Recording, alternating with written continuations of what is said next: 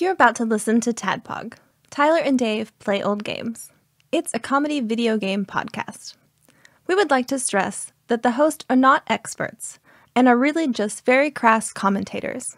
Seriously, this is an explicit podcast that happens to talk about video games sometimes. So please enjoy this pretty okay podcast with Tyler and Dave.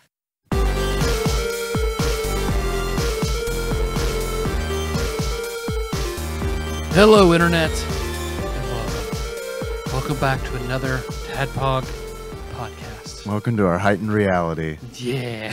that you're part of by listening to this. Hell yeah. Hell yeah. I was trying really hard for not to be hot in here when we got here. That's been on for like an hour. It's not too bad. It's not. here. It's manageable. And It'll it'll cool get off. cooler, It'll yeah. cool off. I did take my socks off, so that helps. I took my underwear off, Hey, there you go. so that helps. I wish I'd have thought of that. It's not too late. It's always like, taking my underwear off is always like on the table, but then I'm like, man, I do maybe want to rewear these shorts this is- before it is I a have to windy- wash them. yeah. Yeah. It was on Reddit earlier today, and someone posted a thread or something about what do you wear if, like, what's your nudity level at home? And a lot of people weighed in and were like, it's just me and my wife, so, or my partner or whatever, so we're mostly naked all the time. But we have a rule. No sitting on the couch without It's a like blanket. Seinfeld style. No bare buttholes on couches.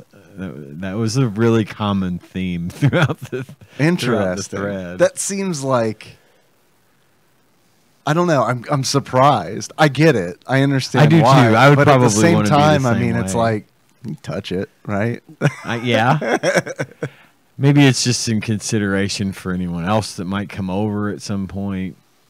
Maybe. But I always assume that bare buttholes have been on people's I assume couches all, anyway. all the people who have lived there, most of their juices have been on their furniture. Right. at one Yeah. time. If you ever buy Yeah, like a that's a good used assumption. couch, just keep the black light turned off. Assume that you clean it the best you can and just hope for the best. Every couch I've ever owned has been used. Yeah. So And I'm like middle aged, so And that says something. yeah. Mine too, and it will always be like that. Yeah, I mean, I can never envision buying brand new furniture. from a I furniture can, store. but it involves having 0 pets. Like that is the only circumstance, because I've thought about it and a Henry couple has of moved years out. ago. No, he's fine. Okay. He's cool. He's not gonna tear up the furniture, but like My the kids will spill shit all over it. Same. like the dog, and especially the dog and the cats will tear. I mean, they tear the furniture up. We don't have any trouble with that. We have once in the 32 years that we've been together, for the better part of 32 years, we have bought one brand new couch and chair. Neither of which we had. You were on that couch, Dave. Oh, yeah. the couch Okay, that's in that my couch. office. We Yeah. bought that one new, but it's so big. We opted to find other furniture for the living room, which turned out to be used furniture that we got really cheap as we pieced it out, went to like different places and found kind of eclectic pieces to put in the Fraser style. Fraser style, Yeah. exactly. But I'll never buy another new couch and chair kind of thing again, because everything that you can buy today is either ridiculously expensive or super ugly. Or even like not made well. Or too, not made 'cause, well. I mean, it's like Nikki and I ordered like a new bed frame because we're having a hard time finding like just a headboard. We like the bed frame we have. It's tall. It's good for a lot of Right. things, and we just want a headboard. And Yeah. it's like most of them come with a frame, and it's like so we got one. We ordered one. Well, never. I don't. She's found some others online. It's like I don't think I ever want to order another thing like this online. I want to see it. Yeah, that's the kind of thing you definitely want to have like in front of you so you know. It was like the frame came up like 6 inches off of the ground, and it had like so many legs. You know how like a bed Yes. frame normally has like Yes. 2 legs? This one had like 18. So like just constantly, both of us constantly stubbing our toes on those legs. Yeah. And it was like, we got to return this. We gotta definitely get in touch with this retailer and send it back. For the longest time, we had a bed frame that was one of our friends had given us just because they were getting rid of it, and we happened to see whatever on Facebook, and so we went and got it. And it was great, but at some point it just didn't fit like the style of the room at the time. You know, Tiny likes to rearrange and decorate and things. So we repurposed it. I like got a nail gun and we like put shiplap on it and painted it and stuff, and that worked really well. Like repurposing it, and then I reinforced it. You know, made it stronger in places where I felt like it was not sturdy enough and things like that. But then we bought a new mattress, and when we bought the mattress, it had a deal that we got basically a really well discounted frame and headboard that came with the mattress, and we got lucky on that one, except for the one part, which is the toe stubbing.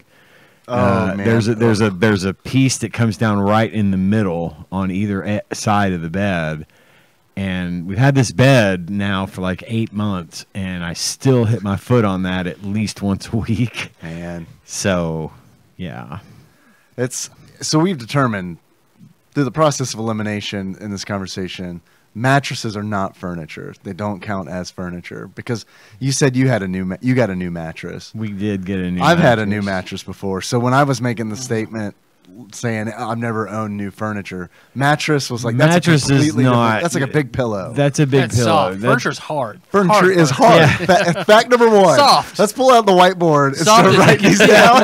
One. Furniture is hard. Soft furniture, not exist. Not furniture. Yeah. My advice is to go to secondhand stores and like the Shed here in town. You can. No, fuck the Shed. Well, unless you're Tyler, and unless you're trying to buy a steam cooker, the Shed sometimes has good stuff that's priced reasonably. You know, so you're not. We bought 2 chairs for the living room. One like a straight back, sort of like easy chair for me. Yeah, but it doesn't like recline or anything. It's just a chair. I don't dig on a recliner. I just don't. Man, if we had room for one, I'd be down. But that couch that I have in my office is a dual recliner, but I never used it. Yeah, and so there's in my office there's no room to recline it, so I don't even have it plugged in because it's power recliner. But anyway, like a fancy. And so we bought that, like first class all the way, baby. We bought those 2 chairs, and I happened to find a chair for her at a consignment store on a day where they were like, if you pay cash, you get 60% off the asking price. Yeah, that's great. And so I ended up getting her the chair for her for like $40, which is normally like $100 is what they were asking. And then we bought a couch at the Shed. So, but all in, we only paid about $400 total. The couch was kind of pricey, but we only paid about $400 total, and versus the couch that's in my office and the chair that is now in my grandson's bedroom, which was like $1,500-$1,600 after it was all said and done. That sounds about right for new furniture. It's too much. It's just too much. Yeah, I don't like shopping for furniture. I don't like shopping. Period. I really, really don't like shopping for furniture. That's why, neither. Like we have. Never had a headboard. Never. We have. Well, I take it back. We did have that headboard that we ordered for like. We had that one for like 3 days. We were both like, nope, not gonna work. Well, you had a headboard. It was called the wall of your bedroom. Yeah. Right? Well, I've had that one for a really long time. Yeah. You could get the opposite end of the spectrum, which Nicole Nance of TADPOG Sweethearts fame exclusively buys new furniture. Does not buy, only buys new furniture. Is it because of the stains? Is it because of the? She said that's just how our family does it. I was like, okay, more power to you. All right, can't wrap my head around it. Might be. Oh, is her family did it? I didn't realize that. I was gonna say it might have something to do with the interior design angle. She might just like furniture. I mean, I kind of get that. Where it's like I like computers. Yeah, and it's like gaming consoles. And it's like I've never bought a used computer, and I mean, I'm not saying I wouldn't, but I probably wouldn't. I mean, it'd probably be one of those. I'd buy new. Like the computer I bought this week that comes in handheld form. You got the Steam Deck? I bought a Steam Deck. Hell yeah. Hell yeah. I sold my Switch to a friend at work, and I determined her to be trustworthy, so I also sold her my account. My Nintendo account. I won't tell Nintendo. Shit, I should cut that out. They're starving They're for everyone listening. pirating their software. So Have you seen the guy who's having to pay for the rest of his life? yes, I The did literal see that. rest of his life? Yes. Because, God, Yeah, fucking because of the ROMs. Yeah. Yeah, fuck that. So I wasn't going to do it this way, but if someone that I knew and kind of trusted came along, I was going to offer them the option to buy my account so I could just kind of be all in with being out from this particular system, this ecosystem. And not that I have anything against it, but I got to narrow my focus here, and I feel like the Steam Deck is going to give me a little bit more versatility than the infinitely Switch. more, I would say. Yeah. yeah. So I sold it. I was selling this thing, and I've got to take it down off of the Discord actually. But I was selling this thing for not.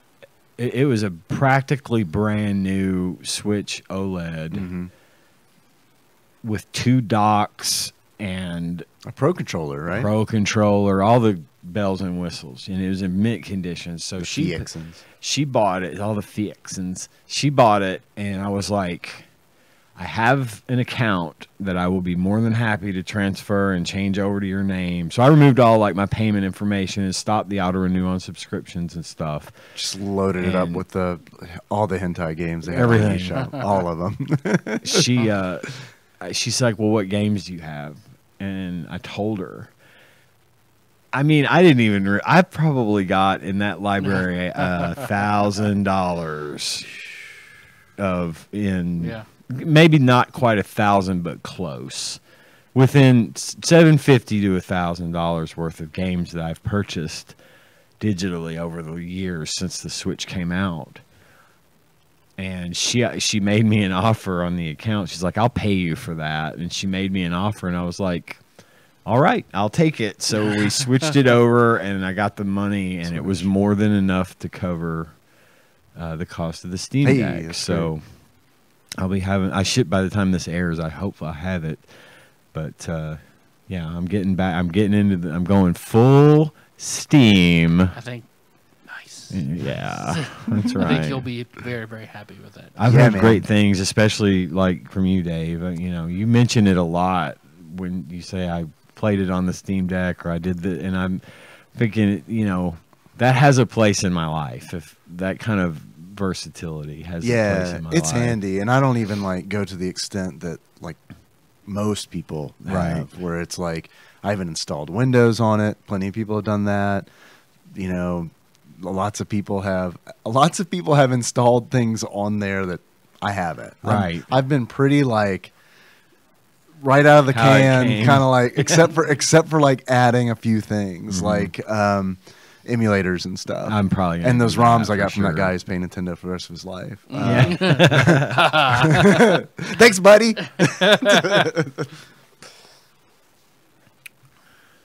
But yeah, I hope you enjoy it. It's cool. I like I'll mine. obviously let everyone know as soon as hopefully I'll have it in my hands by the time we talk again, and I'll let you know how it worked out for me. I've been playing. I finally got the. Speaking of the Steam Deck, I finally got the Cuphead DLC. I loved Cuphead. I meant to get the delicious last course when it came out, but I can't remember what was going on. Something was going on where it was like, oh, I didn't have time to play it or whatever. And then the Steam sale happened. That's a thing that happened, and so it kind of popped up on my radar, and I was like, shit, I never bought that and played that, so I got it. I've been playing that on the Steam Deck. I like it a lot. It's more Cuphead, Right. which I liked. At first, I was like, I went into it with like a real, like, I guess, suspicious kind of attitude where it's like, I don't know, does this really have the same kind of like feel to it? Is it still like, does it still have the soul of Cuphead? And it does. It was just one of those things where it was like, because it's Cuphead was so different when I first played it. It was so different than anything else I'd ever played. And this is just more of that. So it didn't have that same impact where it was like, oh my God, I'm playing a cartoon. It was Right. like, that was already baseline where it's like, Yeah. I'm playing a cartoon. Okay. But yeah, it's cool. They got like some, I don't know, have you guys played it? I played I watched Cuphead, Sharkto but play not watched Sharkto play the DLC, not the new. It's got some really cool levels going on. Like there's one where I'm not all the way through it. I'm maybe like halfway through it or whatever, but like I'm playing it very casually, not very like different from when I originally played Cuphead, because that was like one of the earliest games that I streamed, and not really one of the earliest, but I streamed all of the Cuphead, and that was fun doing it that way. But like that was an instance where it's like, okay, I'm gonna sit down, I'm gonna play Cuphead for 3 hours, and then tomorrow I'm gonna play Cuphead for 3 hours, and then then it was done, kind of deal. This has been very, especially since I'm playing on the Steam Deck, it's like, all right, I'm going to play this level. Okay, it's been 15 minutes, going to set it down. And then like later that night, come back, resume, and then start playing that level again. So I've been playing it in a really different kind of way. And it's still, I mean, I feel like that, for me, that like is way better now, you know? Right. But there's like so many cool things. Like there's a level on there where it's like, they still have like the airplane flying levels and stuff where you turn into like a ship or something. But you complete one of those and then you immediately go to an airplane hangar. And I'm like, what the fuck? You're going to make me do 2 of these in a row? I like those. Okay. But I prefer the run and gun boss battles better. And I'm like, damn it. Okay. I guess I got to do another one of these. And then it turns out, no, you don't. It's a run and gun, but you're standing on like the top of the biplane, and so it's with the wolf. Oh, yeah, cool. all the Dog dogs, world, yeah. And it because it's like it's a 3-phase fight where it's like there's this bulldog and like he's shooting at you in a plane. He's up top of the screen and you're down at the bottom. And as you move to the right of the biplane, you can fall off of it. Oh shit! Off of the wing, but if you just stay on the right side, the pilot will start moving the plane whatever direction you're standing. Oh, so it's kind of your way of controlling. Yeah, so you can Oh, control. neat. It's like a platform that you can control. I've got that game. May have to pick up that DLC before the summer sale ends. I mean, I like it a lot. If Yeah. you liked Cuphead, I did. I didn't play through it as much as like as far as I wanted to, but I may. big fan. Yeah. Big fan. It's Cool. good. I'm looking forward to getting through it. That last phase where the controls invert. Yeah, all of a Like, sudden that's where I was like, this is where I would be like, oh, can't do it. It's not Can't that do it. it's not that bad because the first time that happened, because what does happen in the third phase after you beat that bulldog flying the plane, like his pups like explode out of the plane and you have to fight them. They're really easy. That whole phase is just to farm the parries. You know, you can parry like pink items to fill up your cards, and when you Yeah. have enough cards, you have a special. I swear that's all those dudes are there for, those little puppies, is to fill up your gauge so that the moment the final phase shows up, you just launch the nuke, and then you just have to survive for a little bit. Because Tyler's right. The stage rotates 90 degrees. Oh god. Yeah. So it's like left is still left, but you go down on the screen because it's rotated. So yeah, the first time that happened, it was immediate death. But that's just the way Cuphead for me is, because it's like learning the boss is like every phase is like it's an immediate death when you get to the next phase. Yeah. It's cool, man. So it's nice to go back to that. It looked fun, and Kenna always wants me to play it. But I'm Yeah. just bad at it. I remember you talking about it. I'm not good at it either, Oh, and man. I don't get like frustrated with it. I just become really self-aware. Like I Yeah, I am get not that. capable of doing this right now. I'm going to walk away, and Yeah, then I'll yeah. stay away, and I'll forget about it. Then I'll get back to it. I'll be like, "Oh yeah, I remember what the fuck I was doing," and I'm still not any better. You know, it just takes me a lot longer, I guess, to pick up on it. Right now, in your statement, right now, I think is the operative phrase, because I do feel like Cuphead's kind of one of those games where because of its reputation, and it is a difficult game. It is hard. I mean, it is challenging. But I do think it's one of those games that kind of has that reputation that kind of worms its way in to like your confidence. Sure. Because that's how like all those Dark Souls games are for me. And I think those yeah. are difficult games, but I mean, they have such a I've never finished one, and they have such a reputation about them that it's just like it does get to a point where I'm like, yeah, I don't know if I can do this. Because like part of me wants to try Elden Ring, but I don't know. Elden Ring is cool, man. I liked Elden Ring a lot. I did not finish it. I often think about going back to it, and I didn't finish it because you know how time is, and it's just like I'm just time poor, and it's one of those where it's like, okay, Time broke today, but we'll something else came along, and it's like, okay, I'm ready to move on. It's not like it was when I was like 8 years old or 10 years old, and it's like I got this one game, Right. and I'm gonna make it last for 2 months. It's not like that anymore. Ian, what else have you been up to?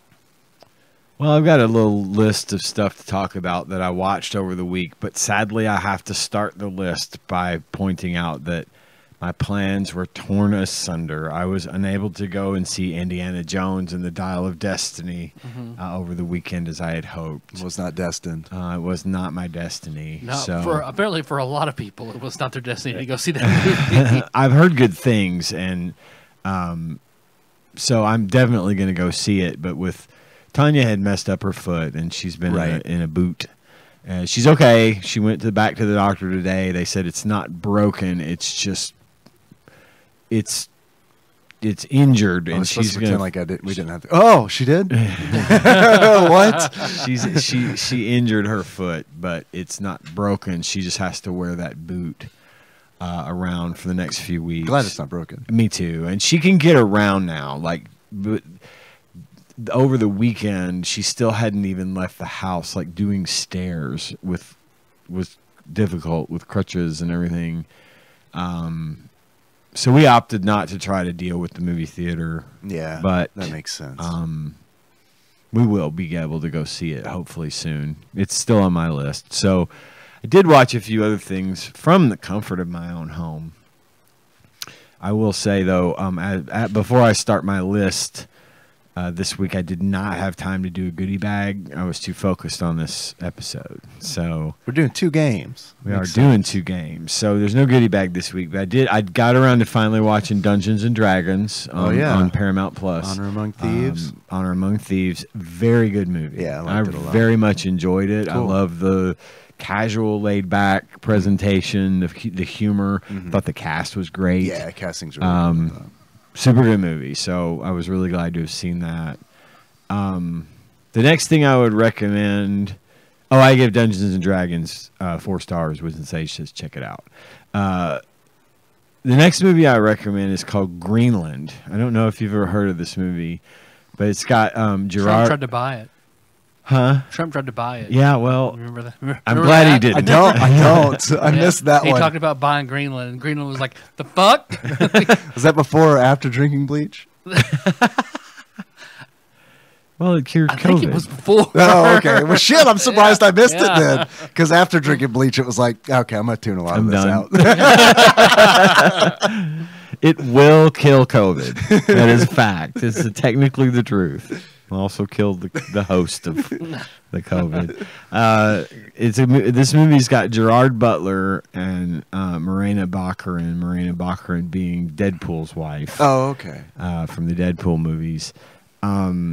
This one got me. It was a big shock. And I will tell you the premise is that at random, this guy who is having trouble with his marriage gets a text message on his phone while he's at the store saying is from the Department of Homeland Defense, and they are telling him that he and his family are to pack a bag.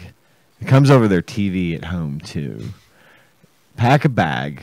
You have been selected, and you must show up at this particular location to be sheltered there's an asteroid coming, and they have picked all these people, pre-selected all these people to be in these shelters.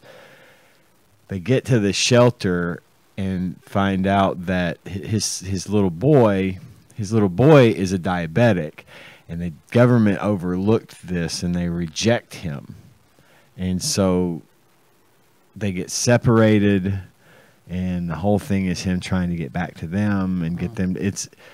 It was an unbelievably, surprisingly good movie. Okay. I do recommend it. It's a good popcorn summer disaster movie. Okay. That I found to be quite well written, well produced, and very emotional.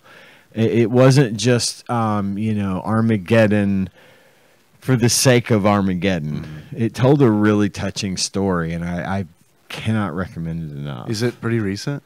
It was. I didn't note that, but I want to say it was like 20.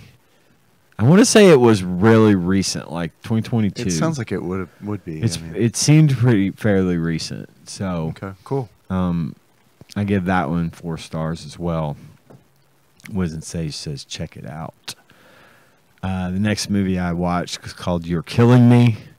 This is on Showtime right now. You can probably find it at your nearby Bay-related convenience store. I don't know how to put this. You could pirate it if you want, I'm sure, is what I'm saying. That's the Nintendo Borrow guy. it from Mr. Bay. Borrow it from Mr. Bay. Thank you, Tyler. Or you asked the Nintendo guy. Yeah. This was Anne Heche's last movie. Oh, okay. Before she passed away, tragically. And I found it to be very entertaining as well. A young woman, I should say, and her friend go to a party at a rich kid's house whose father happens to be a senator, to try and get the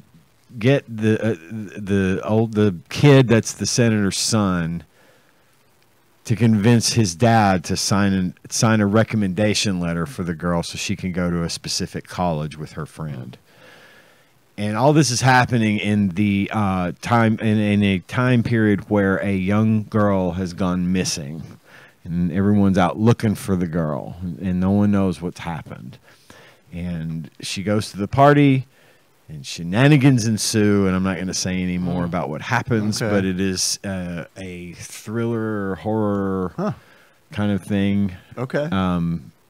Highly recommend it. Cool. Again, this was another kind of home run for me. We watched a lot of things that just at random over the last week. 'Cause I was off for like 4 days, over the holiday weekend and stuff. And we watched a lot of stuff and got some really good surprises. So that's the next one I recommend. 3.5 stars. Wiz and Sage says check it out. You're killing me. You're killing me. You are killing me. You are killing me. I had a dream, and the hamburger was eating me. All I've got remaining on my stuff I watch list is Demon Slayer. I'm still not through it, which is why I don't have a goodie bag, because I predicted I would be through it, and I am not.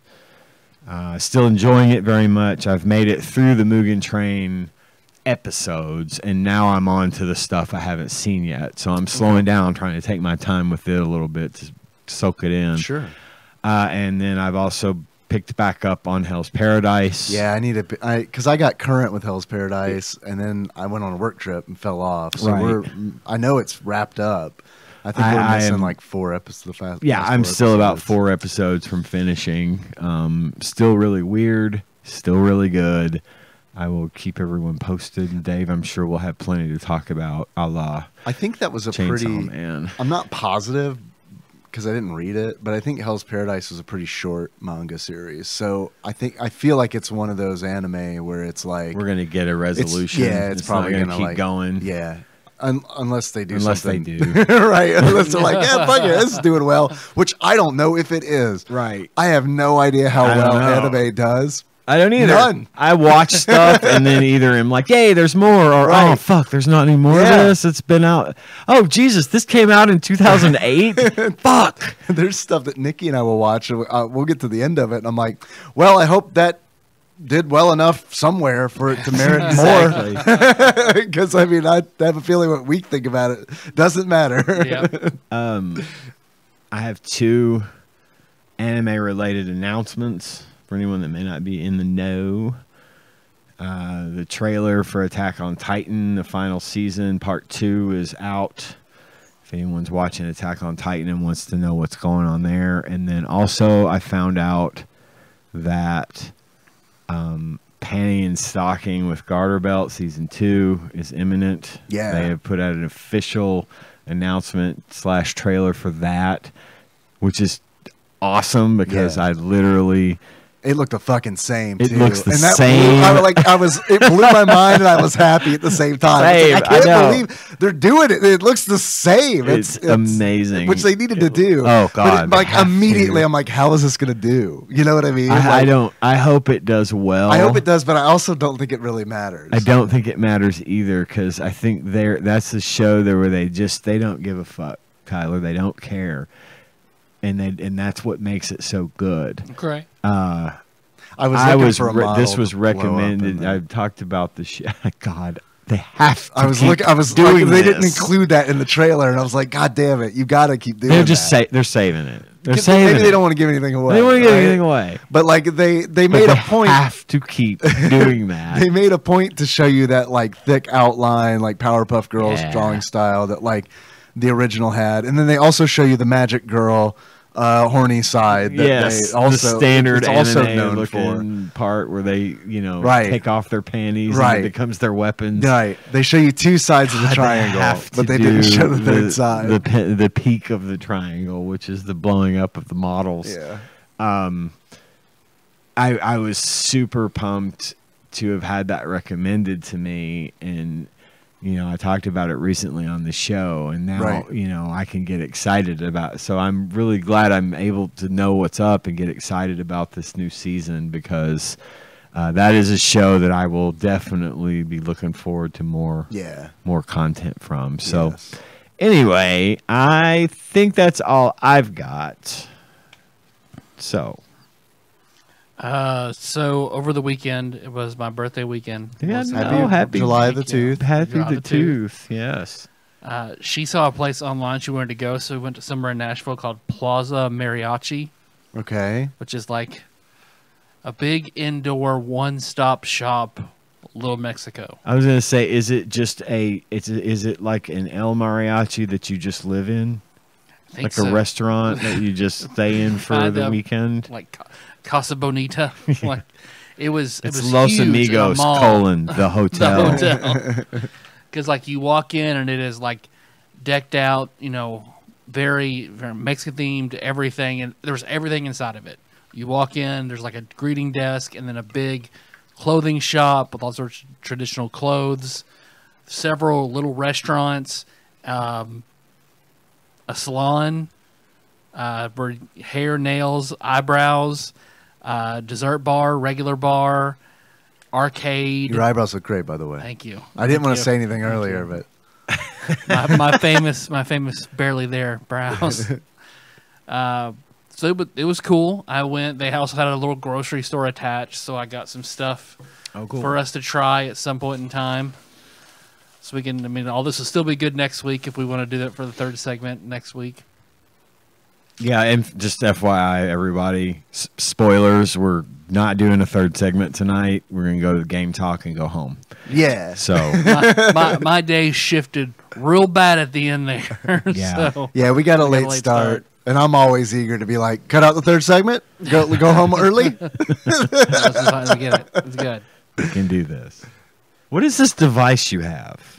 Have you always had this device? This is Melissa's laptop, but it also turns into a tablet. Oh, I see. Okay. My printer would not work, so I grabbed her laptop for my notes. Oh, no. Gotcha. When you gestured, Ian, I looked like you were gesturing at your vape. And for a minute, I was like, is that Tyler's vape? This is it's yeah, a quiz. dog. This is Tyler a quiz. blowing Tyler, Just chucking clouds, dog. If you can tell me what this is, what this device is, I will give you a crisp $2 bill. Let's see. Besides that, work's been busy. The transition team is finally gone, so it's just plain cleanup. So things are better, but it's just very time consuming. And there's a lot of stuff that I'm supposed to do. I don't know how to do it. No one told me how to do it, and people are telling me, "Why is it done?" Yeah. Oh, fun. so I you don't have know. my job now. I don't know how to do it. Oh, wow. Which my direct boss is like, fuck them. Don't go to any meetings. I was like, okay, cool. That's one way to avoid criticism is Yep. to just not be He's like, present. I got your back. My opinion is one that matters. Fuck all the other meetings people are telling you to go to yell at you. Nice. Don't go. Okay. That is nice. But, yeah. Do we want to do a draft or anything or go Sure. right to the games? Dave, Yeah. you got anything else you wanted to talk about this evening?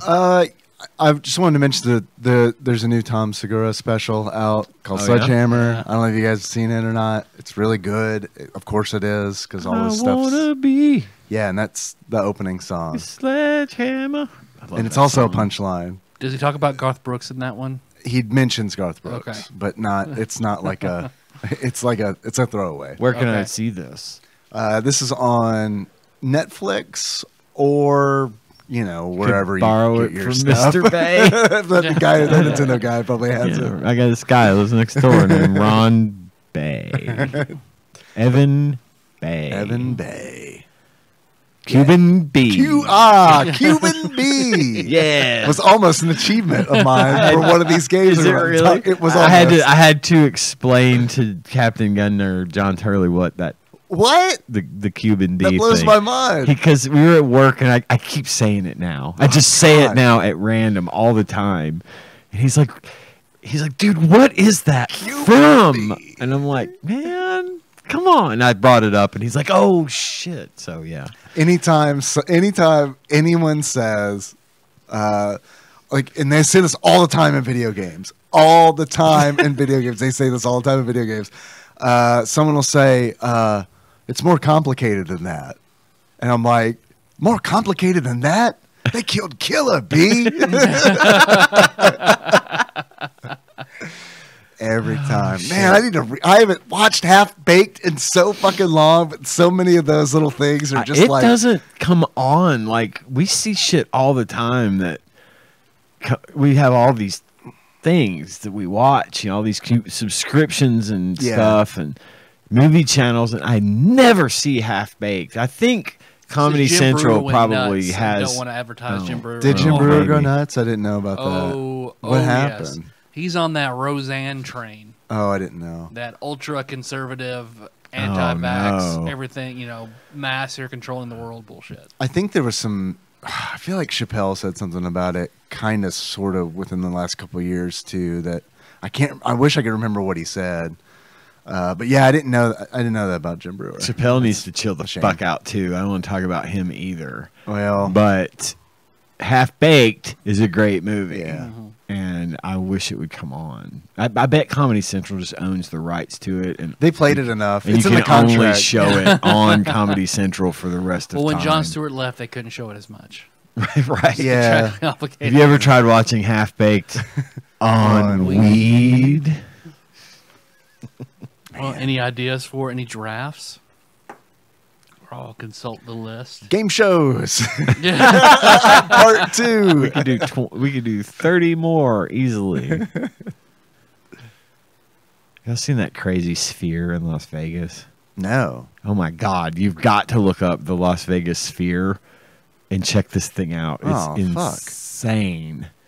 This is a thing I should have seen in person when I I'm- was in Vegas. Well, it wouldn't have been turned on when you were in Oh, Vegas. okay. They turned it on. It's this enormous. It's the largest man-made dome. The largest copy of Sphere by Michael Crichton known in existence. It's on VHS. It's on its own tablets.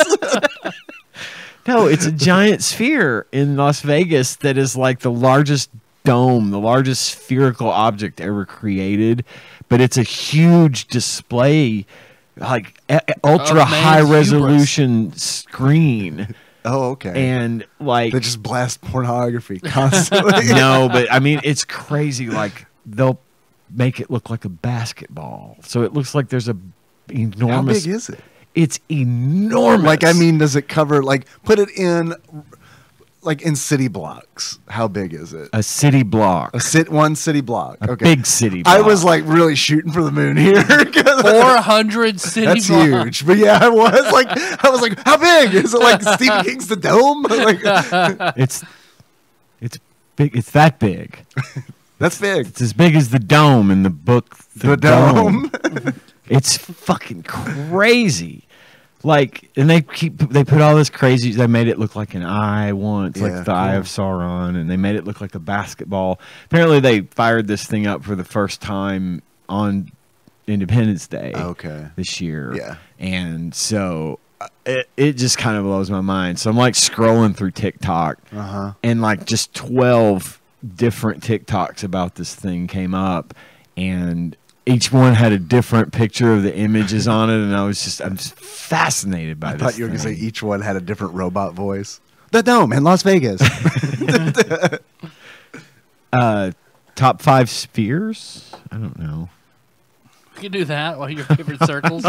Favorite circles? Favorite circles. Okay, all right. No, I'm kidding. I can't come up with 5 of my favorite circular. Is it circular things? Circles, pretty open ended. All right, I will try my best. We want to do the sphere draft? Yeah, sure. Sphere draft. Well, the circle draft. Circle draft. Spheres are also circles. Spheres will, yes, fall into the acceptable paper? category of answers. Got all your spheres committed to memory? Yeah.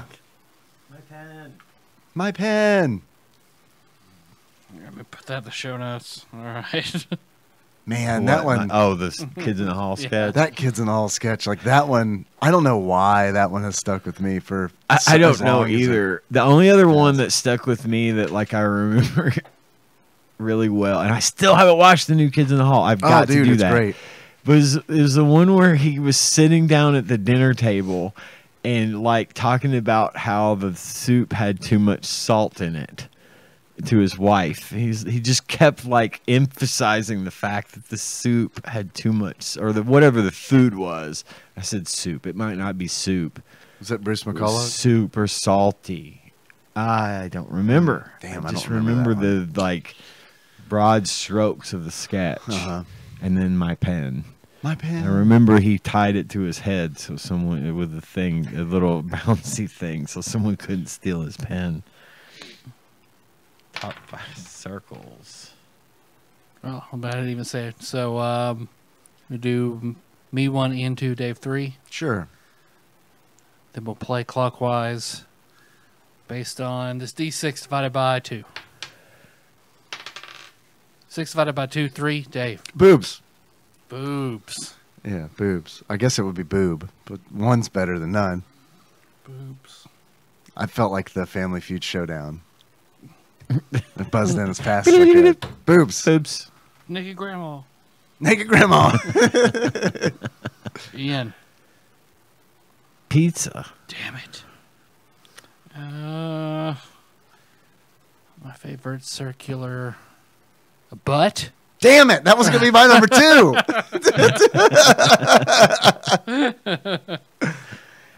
Shit, the fandom's been divided. But I'm saying I feel like we're the reverse of those people, too. I'm a butt and you're a boob? A butt guy and a boob guy? Oh, I thought you were a butt guy. No, I'm a boob guy. Oh. I thought you I was not a butt guy until my wife, because my wife's butt's amazing. I'm just my wife's butt guy. Oh, okay. No, I'm a boob guy. Okay. I mean, I'm a whole package kind of guy. I'm fine with. I'm fine to kick tires, check it all out. My favorite thing about women wasn't on the list of boobs and butts. It's not circular. But it's not circular. Part of it is. It's more of the part that's missing. It's more triangular. I'm going to go with, since you said naked grandma, I'm going to go Steve Harvey's head. Okay. Yeah. It's pretty good. Ian. I'm going to go ahead and take the Las Vegas sphere because this week it is one of my favorite circular objects. That's good. Captain America's shield. That's good too. Oh, damn, that is a good one. So we're doing like we're doing 20 on this draft. Top 20 circles? Yep. I'm going to go with the big wheel on Price is Right. Ooh. I love that. I'm going to crib from Dave a little and say Wheel of Fortune. There you go. The Wheel of Fortune. I watched that the other night for the first time in a long time. You hear they're going to put Ryan Seacrest as the host of that show now? Yeah. Did we talk about that here? No, it was on the Discord. You posted it on the Discord, or Tyler did.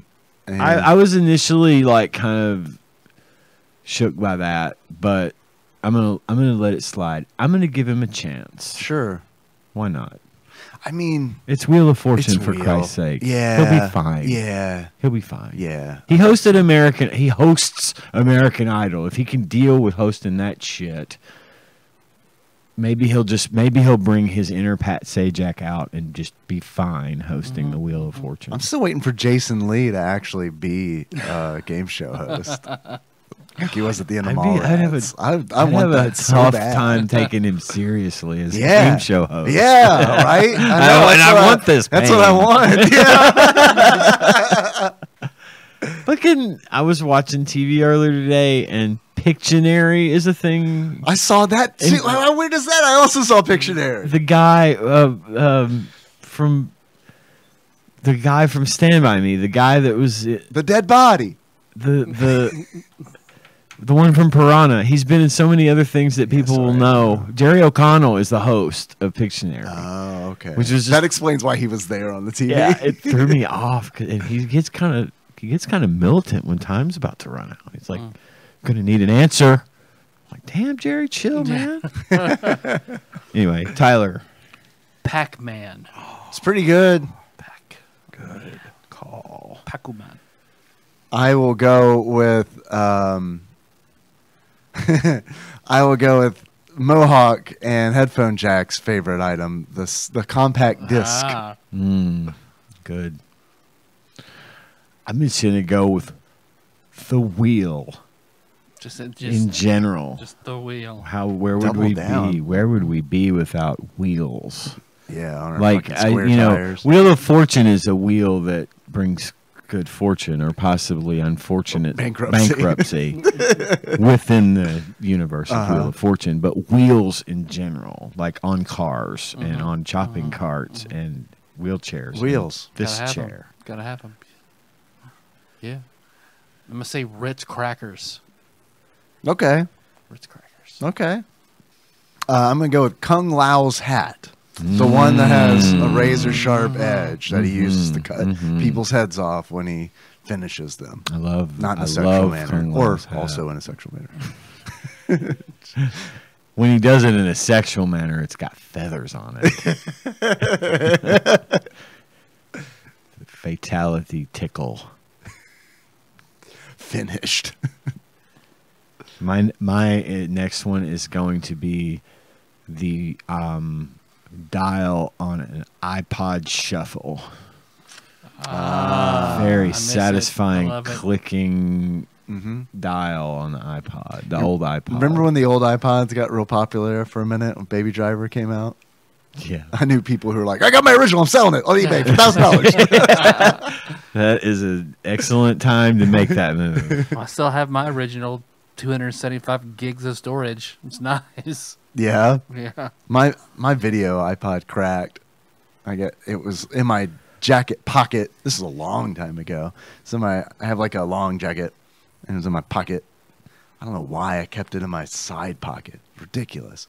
And I slammed my car door on the Oh, fuck. Sucks. It was old at that point, but still it sucked. Yeah. It was like, God, ugh. What shit on there you want? Yeah. I watched all seasons of all current Star Trek episodes on an iPod video over the course of my employment at Harrah's. And I downloaded them to this device, and then I would sit by myself in the cafeteria at lunch and watch Voyager or Next Gen or something. It is on a so tiny little screen. Now I can just stream to think it. about that. Oh, I loved it. Yeah, me too. I mean, I love mine too, but like thinking back was like, what the fuck were we doing? You know what I mean? Yeah. God, I was so pumped about my iPod video, man. The fact that I could watch TV shows on a device in the palm of my hand. Season 3 of The Office on a dashboard for 27 hours. Yeah. Yep. I've done that. This is the future. And that's like, I know we've talked about this before, but like the first generation of apps when it was just like every other word someone said was app. Yeah, we were here for You that. seen these Angry Birds? Played a lot of Angry Birds. My last one is cookies. Cookies. Cookies. Because originally I was Homer like, Simpson's Oreos. I don't know, let's go more broad. Just cookies in general. Yeah, that's pretty good. That's a fast one. A lot of circular things out there Yep. to love. Yeah. Honorable mention for me, the world. Eh. The moon The moon is a good circle, sphere. The sun. Yeah. Let me just say. Planetary objects. Biblically accurate angels. Not all of them are circles. That one scary one. That one. That's all scary one. circles. Bubbles. It's all eyes. It's all circles. I like bubbles. Oh yeah, there you go. Bubbles. All right, you guys will take a break and then talk about GP-1, GP-1 Part 2. GP-1, GP-1 Part 2. The first time we GP-1 Part mentioned 2. that this episode, which I love, by the way. You saw the title. You saw the thumbnail. Yeah. You know what the fuck we're talking about.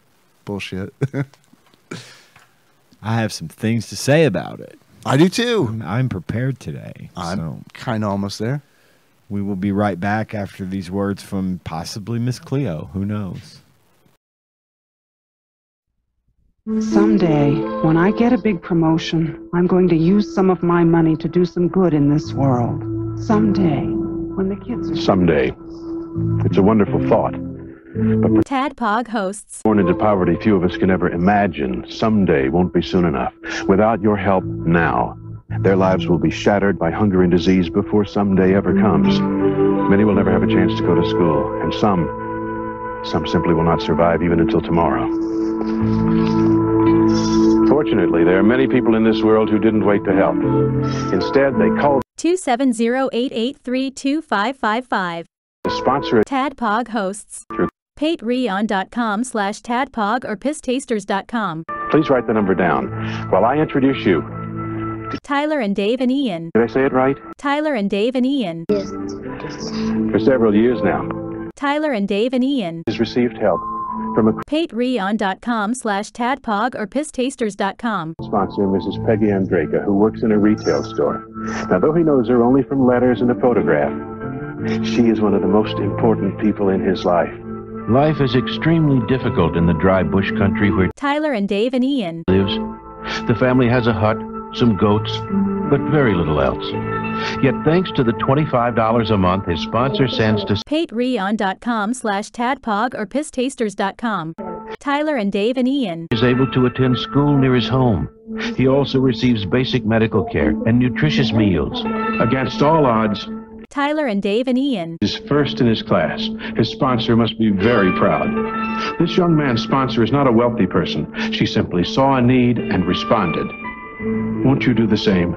Patreon.com/TADPOG or pisstasters.com. the world's oldest and most respected Podcasting. organization. We've seen what wonders can be accomplished when you approach enormous problems one TADPOG hosts. at a time. Call 270-883-2555.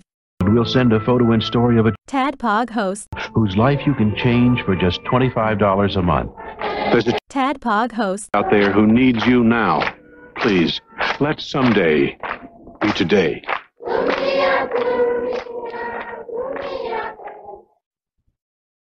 We're back. Potentially sounding different. We're gonna Maybe, sound. We I don't probably know. sound a lot better. You know why?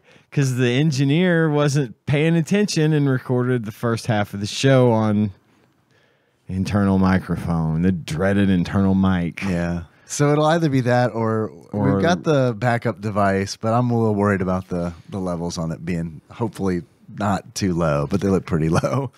Well, I apologize for that, everyone. Shit happens. Get over it.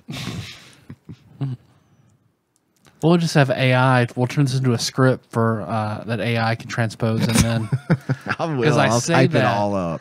Did anyone here see? Okay, did you look for a SNES drunk for him to cover? I didn't. Okay, so he has not covered these games. However, it's fucked up. Somebody made an AI version of his voice to cover these games. What? So there is an AI SNES What channel drunk. is that? Is it called AI SNES Drunk? It's I have to find it. It's like a random name, and his blurb was like, "I don't mean to offend anybody. I'm just a big fan." And I don't mean to offend anybody, even though I'm saying this because I know that I will. Yep, and it sounds like he doesn't have like, and it fucking sounds just like SNES Drunk. I mean, that's the shit where it's like Crazy. when the sentence starts with "I'm not racist, but," like, you know you fucked up. Like, this guy knows. It's like, I don't mean any offense. Okay.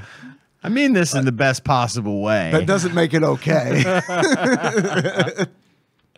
So yeah, I was funny. like, this is weird because it sounds 90% like him. Yeah. There's just some weird inflections at points, and he's kind of flat, but otherwise, man, it sounds just like him talking about GP-1 and GP-1 Part 2. Man, and there's like, I don't know if I'm sure you guys have fucked around with ChatGPT. I know you have, Ian. Yeah.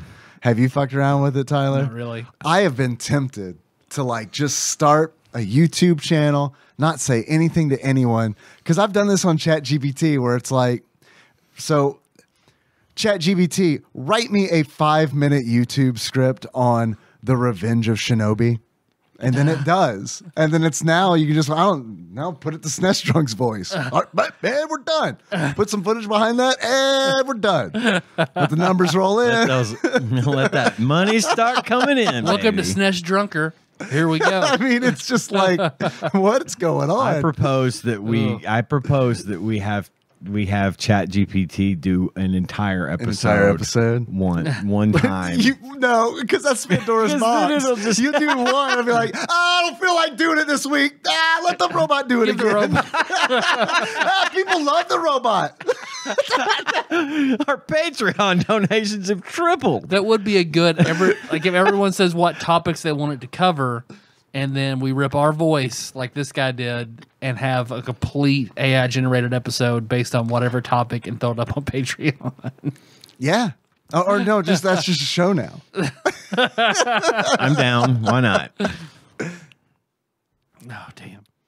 All right, but the meat of the show, GP-1 and GP-1 Part 2. For the Super Nintendo. Yep. Because we're playing through all the Super Nintendo games. Allegedly. We haven't mentioned that in a while. But yes, allegedly, we're playing through them all. And at least until we decide to start going through the 100 of George Bush Jr.'s favorite video games. Yeah, of all man. time. We've covered. I know. I was know. going through the list just to see how many of those. I was like, yeah, done that. Oh, that's a good one we haven't talked about. A lot of them are like shitty ones the randomizer has chosen. All right, so the box art for GP-1 Part 1 and GP-1 Part 2. Kind of hard to. Not a fun thing to say. It's Kind of hard to play. Kind of hard to be anything, but yeah, it's fine on the box art. It's great. It's pictures of motorcycles. Yep. I want to know where I can purchase the motorcycle that has the 2 large Atlas decals on them, because I feel like that's pretty great. I want the RPG motorcycle. The one that on the cover. Yeah, it has Atlas. It has Oh, the Atlas logo. of the company. Yeah, You're right. Custom The Persona job. folks. I want someone to mod this game and put the motorcycle from Akira in it. I think that would be a good addition. I think that I was going to say this later in the show, but it is really hard to go back to 2D racing games after the invention of 3D video games, because in comparison, they are horrible. 2D racing game, like once you've played a 3D racing game, 2D racing games are like really hard to go back to, especially when they're trying to do it in a realistic fashion. If it's like old style, like early 80s, when they're like, we can't make this shit look real, so we're gonna make it abstract as fuck. Camera's gonna be up above, looking down, car's gonna be a block. It's best we can do. We're gonna deal with it. Then it's like so abstracted that it's still a racing game, but it's like it's like, okay, all right, this is It's Terminator 2. You're on a motorcycle, other motorcycles. Don't hit anything. You're made of rubber. yeah, bad example of the top overhead. Maybe I should clarify.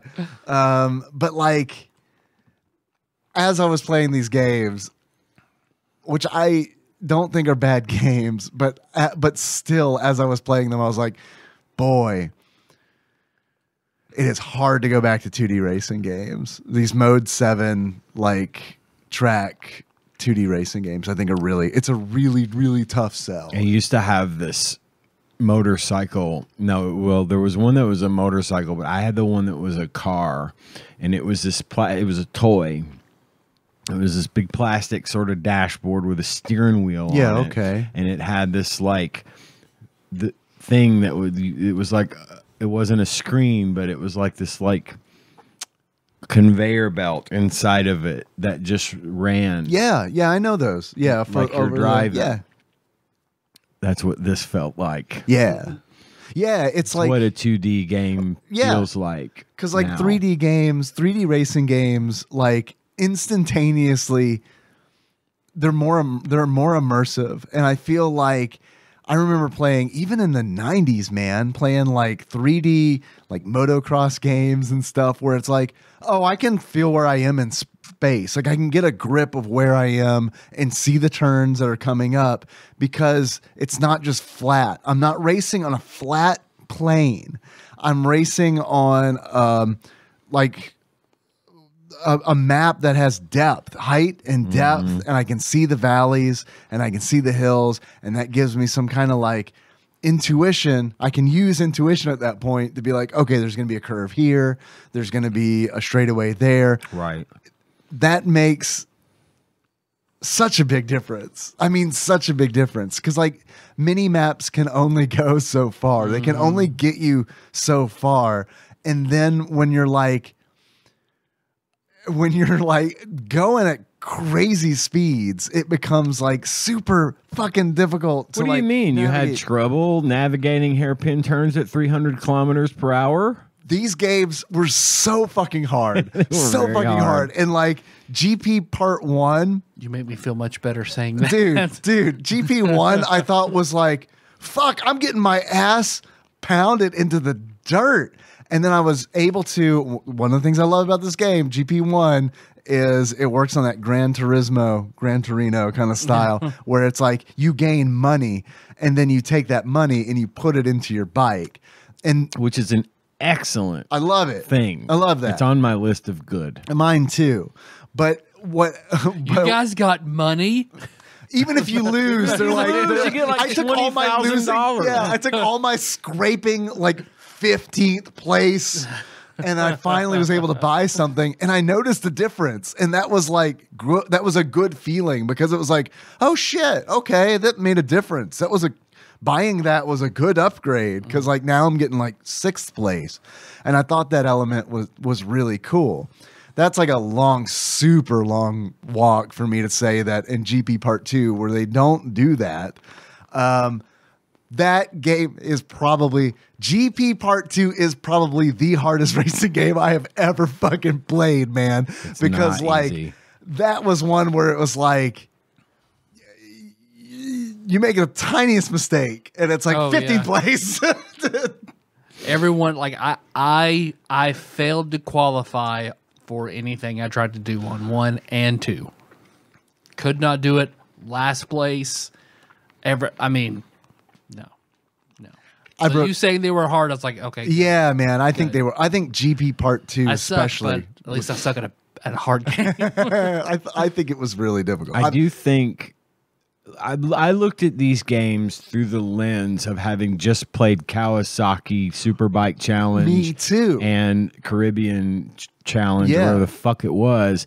You got And it. What it made me realize was that despite the fact that the things that it has going against it for me are that, number one, I could give a shit about Grand Prix motocross racing. I don't follow it. I appreciate it. Sure.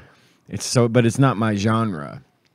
And number two, it's just a racing game in general, which I like racing games, but I don't go out of my way to play them. I will play them, but I was able to look at this from a different perspective and say I can appreciate these games for what they are and how much more of a value they would be for someone that is a fan of the genre. Yes. And how pissed off I would be if these existed and I bought the Kawasaki one instead. Yeah, there are definitely way, way, way worse racing games on the Super Nintendo. And this cemented for me the thing we came up with on the Kawasaki about the Kawasaki games being a blatant advert games. Right. Yeah. That they just had no substance and no depth and nothing to them. They were just advertising Kawasaki, whereas these were true racing games made for the fan of the genre. Right. So yeah, totally. And I think like I was saying earlier, I don't even think these are bad games. I think they're good games. I think they're good games. I just think that they're like not very interesting in the year of our Lord 2023, first of all. And I know take that as you will. A lot of the games we talk about that are, 30 plus years old. They are products of their time that but- don't stand the test of time. I mean, because really, this is a sports game. This is a sports So I absolutely game. think is it a falls sports into game. all the other trappings of a sports game, and in that, you have to be the kind of person like me. If I played it then, if I'd played it now, I'd feel the exact same way. I can see where somebody would like it, but to me, they're hard and they're boring. Agreed. I thought they were hard. I didn't think they were boring, but I think that's just because I like racing games more than you do. Yeah. It's a little more interesting. I can see where people will dig it, but I just think I do like racing games, and I also found it to be boring. What frustrated me about it was thinking about the amount of time that would have to go in memorizing each of the courses in order to be good at it, and that's like not gonna fly. And that's one of the little bullet points under when I say it doesn't hold up in 2023, because it's like, with all the options that we have of all the stuff that we can play, why in the world would this doesn't have anything that would pull me back. this is ball in a cup. It is ball in a cup. Compared to an iPad. Yeah, a hoop and a pole. But in case you haven't gathered, this is a motorcycle racing game that was published by Atlas in 1993 and developed by Genki. We're talking about both games, GP Part 1, which came out in 1993, and GP-1 Part 2, which came out just a year later in 94. Call it GP2? I don't know what GP1 means. I mean, It I does think have P to mean stands for something. Grand Prix. I know, right? But what does the 1 stand for? Maybe it's like Formula One, Maybe like in motorcycle racing. it's like the division. I or would whatever. imagine it has to do with that, because these are the bikes, these are the motorcycles, the machines. They don't even really call them motorcycles; they call them machines, Right. That can do 300 kilometers, and these are the guys that like lean way over and drag their knee on the pavement while they're turning and stuff. I mean, it's an extremely fucking difficult sport. But why not to call play. it like GP1 Racing Evolved? I- Or not GP1 Part 2. I think it's probably because it was published by Atlas in the early 90s. Yeah. You know what I mean? Yeah. Because it's like, I have a feeling that was just like a localization thing, right? Yeah. Like where it's like, we haven't, because I don't even know what Atlas had like released in the West early? at Yeah, I that don't time. know. I mean, I know they had, but Yeah. like, obviously it's pre-Persona, so I don't know. But I have a feeling that has a lot to do with it. Like, and I don't know what the names of these games are in Japan. So I wish I did. That'd probably make a good podcast, huh? If I knew that.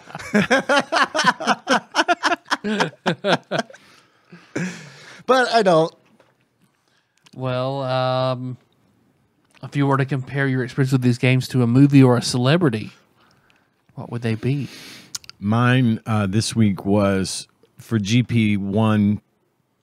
It was Star Wars: A New Hope, and for GP2, Empire Strikes Back, because I felt like the first one was really good. If that's your thing, I thought it was well implemented. I thought it was leaps and bounds better than the Kawasaki games. There was a mini map. There was a tachometer. There was a gear shifting. There was multiple bikes. There was different things you could do to upgrade, yada, yada, yada. Great game. I thought the presentation of the second one was better. Yeah. I thought the controls for me were easier to handle. Yeah. They made in my mind, such a drastic improvement On the controls? on the control, on dude. everything. Homie, like, Graphics, controls, everything in the second game, less than a year later, was better, like by orders of measure, better than the first one. And I just couldn't believe the difference. I was like, I played GP1. I was like, okay, this was fine. I don't want to have to slog through another one. It was a fresh experience. Yeah. And it just had more of that kind of polish to me, and it made it look a lot better. And so that's why I kind of likened it to Empire. and it's brutal. And it's brutal. Much like Empire. Very is. hard to take. Because, like, it leaves you sad. Yeah, it definitely left me sad because, like, I agree with you, man. GP2 is like comparing GP1 Part 2 to 1. You're right. They like do so much. Like in GP1, I never knew if the brake was working or not. I know. I mean, it was just like, is the brake work? Is there a brake button? And I had to like go and look in the manual, and the manual was like, yeah, it's B. And I'm like, are you sure it's B? I just used. I don't think so. Lift it off of A. I downshifted. Lit off the gas. Oh, so you were doing manual? Yeah. Motherfucker. Holy God. You fucking beast. I was downshifting to slow down around the sharp turns because the brake didn't work. Good Lord, man. You were playing in like hardcore mode. Yeah, it's like if you wrecked, did you like reset the game? Wow, man. If I wreck, it's hardcore. You can't turn it off. No, if I wreck, I just got back up, shifted down into first, and started over. Damn, that's awesome. I'm impressed. Well, I mean, I didn't do well, but still, you attempted. I saw it as an option. I was like, don't think so. I only do that in racing games. I'm very confident. One of the things I really enjoyed about that was the fact that the gear shifts were on the shoulder buttons. Yeah, L and so R. downshift was L and upshift was R, Cool. and it was accessible. It was really kind of easy to use. Yeah, but does add the, you got to manage your tachometer, and you've got to manage your RPMs, and you've got to know when to downshift while you're turning. And I wanted to see what that was like, and it was hard. Those fucking courses were nuts. Me trying to choose in a game I know I'm not going to care about, or like when I see automatic and manual, it's the same feeling I get at the ATM when it's like English or Spanish. I could probably do Spanish. If not, I'll just restart it. Did you do manual? No, but I never choose Spanish either. But I think about it, like probably could do that one of these days. I'm not going to. Well, unfortunately, there was no clutch. I didn't have to like hold down Y every time I wanted to shift gears or something. And let off at the right time. Yeah, it your rider just goes flying off the bike. You go up a hill, so you just start going back down. But man, I agree with the things you're saying about like part 2 just feeling like a good sequel. If I were a kid and into this racing and into motorcycles, Grand Prix, that kind of thing, superbikes. Mm-hmm. And I bought the first one and then bought the second one, I would have been ecstatic at the changes. Like, I would have been thrilled by the changes that they did. They added music in while you're racing, which is like from all like the racing games that we played, where it's just like it's like the soundtrack is just the bike. I'm going to jump ahead of myself for bad things. Please. The engine noise in the first one was bad. Was like nothing I've ever. It was literally somebody. It really was. Like I just sat there and listened because I was like, is this really just a dude making It's a ROM hack. I Someone's really attached think an it MP3. is. It's like Peter Griffin does engine noises. Yeah, yes. But just hearing the music was like weirdly exciting because we played so many racing games where they're just like, it's a racing game. It's more like realistic if we don't play music while they're racing, which is like obviously just a cop out that they don't want to like. We don't want to fuck with music. For the music.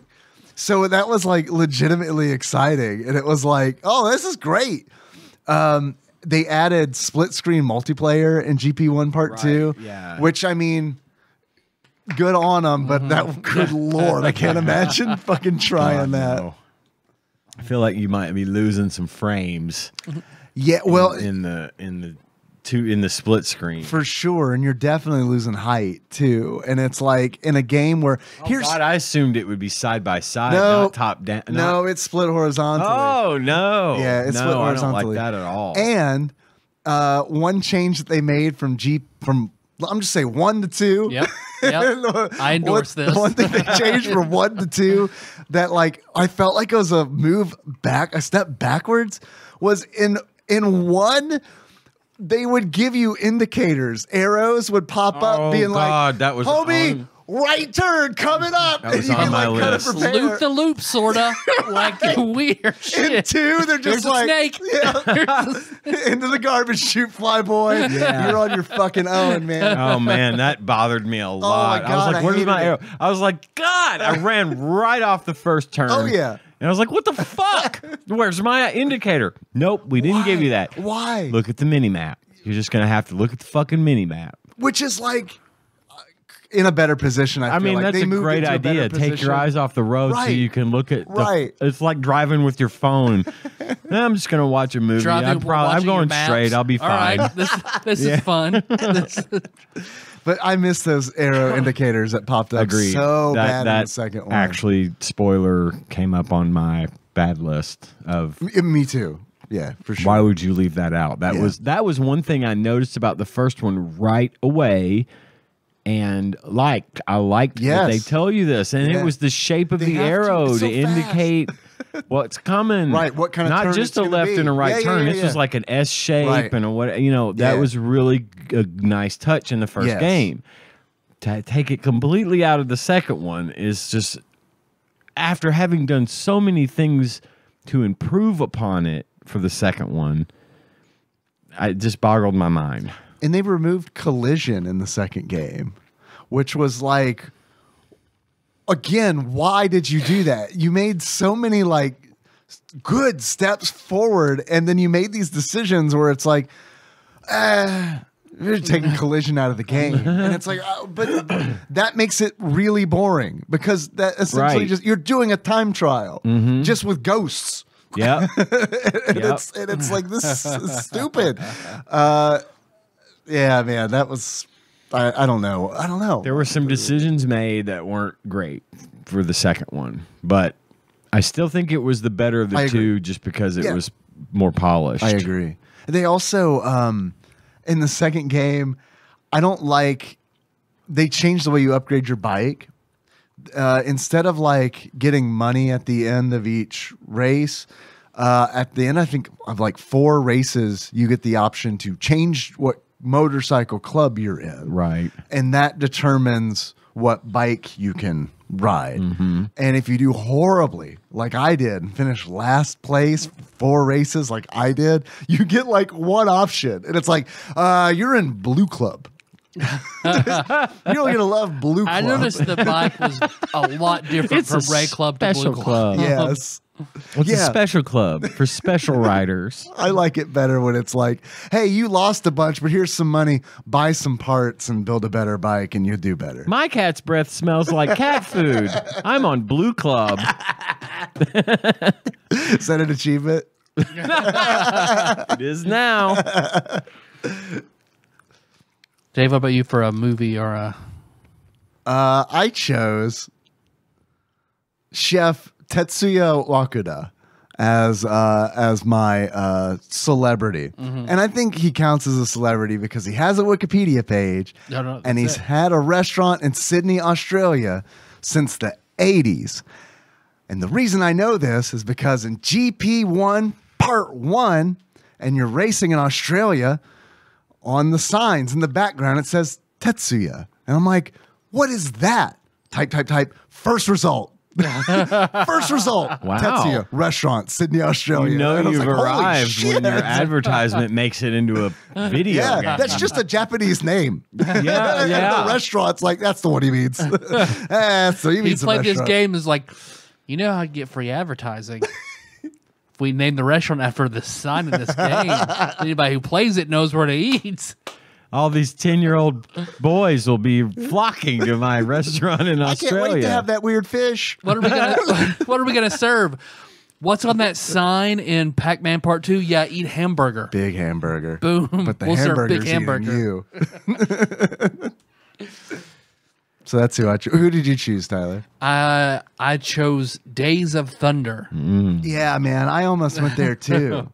Just because it feels close up and hot. You could play this game Thinking easily. Australians, Nicole Kidman, right? Yeah, there you go. Hey, perfect. You could easily play this game on a diner table with sweet and low and salt sugar packets. Well, we've named some good things and bad things, but we'll round out that list. I think I covered most of mine. Again, I was looking at this one through the lens of having just played the Kawasaki challenges. Same. So this felt like a legitimate racing game with various tracks, options, automatic manual, different bikes, different upgrades, things that you can do to make it feel like a real racing experience. I felt that the game was easy to understand. You pick it up and play. Especially if you're into the genre, it should immediately click with whoever. The addition of the mini maps. Yeah. You know, that we did not have this before. Right. I distinctly remember saying that I was Needed missing it. Yeah. And then And Kawasaki, you mean, yeah. one of the other things that I found, aside from the fact that the second game was superior to the first in a lot of ways, I thought it was neat in GP1 Part 2. You could actually change the names of your opponents. Like you could go in and change the names of the racers to whoever you want. I didn't go through it, but I could see easily someone spending a lot of time. These are the kids I hate in school. Making a list of people I want to fucking slaughter in the racing. Girl I likes this guy, so I'm going to make him and I'm going to beat him. They're Or better you at could- me in the video game too. Would be my experience. Me too. You could name them after, sexual terms, anything you want. Yeah, So it's a little level of customization there that you don't see a lot. That is true. So I thought that was a neat addition. Yeah. And that's my list of good things. I like the cutscenes in part 2. That surprised me because it's like that. Not only surprised me, it was one of those things where it's like, shit, man. Someone could have made a true like racing RPG because like they're like in between races and stuff. There'll be these cutscenes where like one of the other racers will come up to you and like and it's animated. Not well, it's a couple frames, Right. but I mean it's animated well enough for a Super Nintendo in 1994. And like they'll like challenge you to a race, and it's like I could really see like if that were pushed, that could be really cool where it's like you're forming these rivalries and there's like a narrative to it. Like that could be really cool. Right. And the racing's much easier, or you could do it where it's like the racing's as hard as you want it to be, where you have like, and you could change difficulty in these games. You can change the I played on difficulty. easy and it was still fucking Very soul fucking crushingly hard on part Yes. 2.